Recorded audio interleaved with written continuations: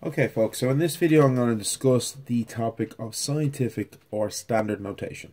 Now this is a method that we use in maths and in science to essentially write really big or really small numbers in a way that we can read easily. Okay, it's fairly straightforward.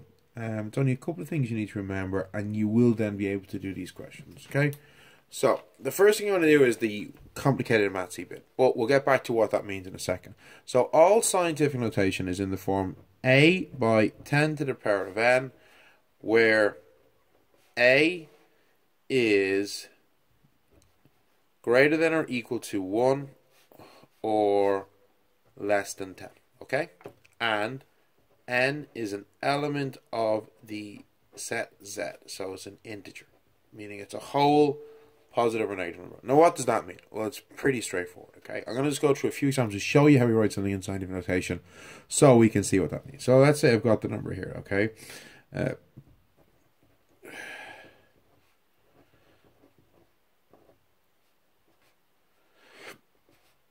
So we got this number here, what's it? 3.5 billion or something, okay?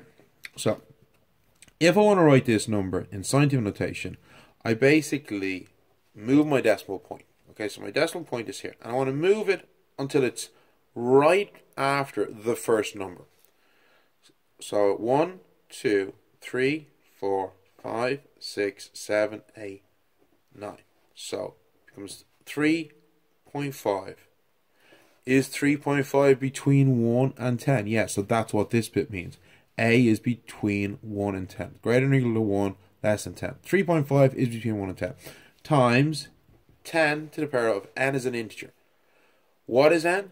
N is the number of places I had to move my decimal. So 10 to the power of 9. That's it. It is that simple. Let's look at another example.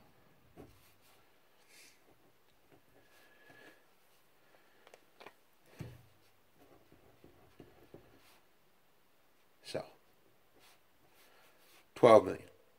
First thing I do, put in your decimal point. Next thing I do, move the decimal point until it's just after the first number. 1, 2, 3, 4, 5, 6, 7. Okay? Now I want to again do this to one decimal place. So my 2, because this number is greater than or equal to 5, rounds up to a 3. By 10 to the power of, I move it 7 times, 10 to the 7.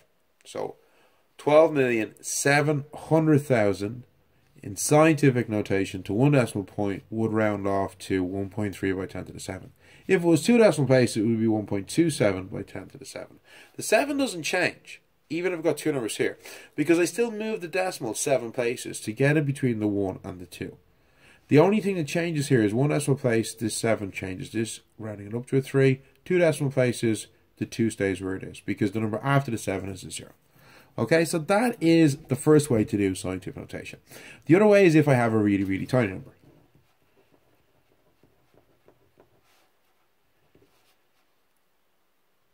Okay, so we've got some of this. 0.00000000052. Okay, same thing again. We move the decimal until it's after this, our first number, our first non-zero number. Okay, if we're changing a really small decimal to a larger number, you're moving the decimal until it's just after your first non-zero whole number. 1, 2, 3, 4, 5, 6, 7, 8, 9. 5.2 by 10 to the...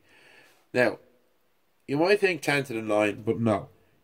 This time we are going right. How we demonstrate that we're going right is a minus in front of our power. So it's 10 to the minus 9. Okay? So, if it's going left, our power is positive. If it's going right, our power is negative. So let's look at another example. I said non-zero whole number. First non-zero whole number.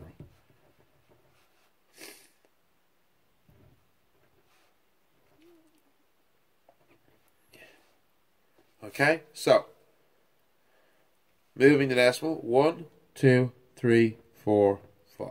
So if I want this to be one decimal place, 4 point, not 0, because this 7 changes this 0 to 1 by 10 to the, and it was 5 places, wasn't it? 1, 2, 3, 4, 5, minus 5. If I wanted it to 2 decimal places, it would be 4.07 by 10 to the minus 5. If I wanted it to 3 decimal places, it would be 4.071 by 10 to the minus 5. Doesn't matter whether it's 1, 2, or 3 decimal places, all these numbers are still between 1 and 10. And that is scientific notation, folks. Making a really big number really small, count the number of decimals until you get just here before our first number. And however many decimals it was that you moved it, it's that power. If it's making a really small, decimal, big, same thing again, only it's a minus power. Now let's say I have a sum that I want to do, okay? How do we do sums? So let's say I got 3.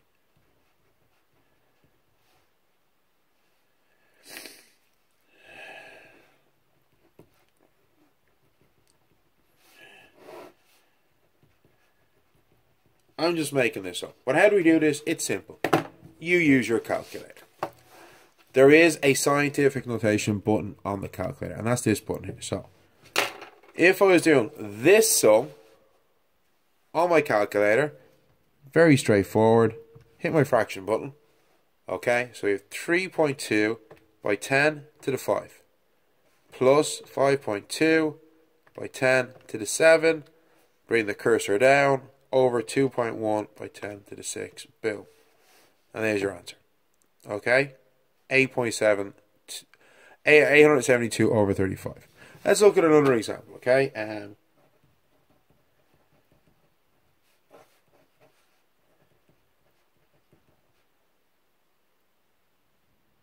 Actually, I'll make that smaller. 10 to the 6, 10 to the 4, okay? So this time we're multiplying.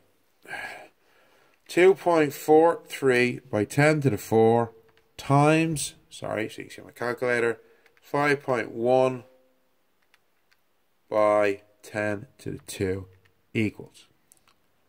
And they give my number here in its normal or decimal form. So that would be 1,239,300 or 12,393,000.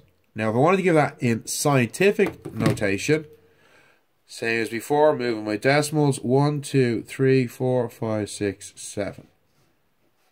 1.2 by 10 to the 7. So that is how you do these questions. You just use your calculator. Okay? So I hope this helps straighten things up for you all. If you have any questions, ask me in class, send me an email or a comment on Google Classroom. Otherwise, keep up the good work and I shall talk to you soon. Thanks. Bye.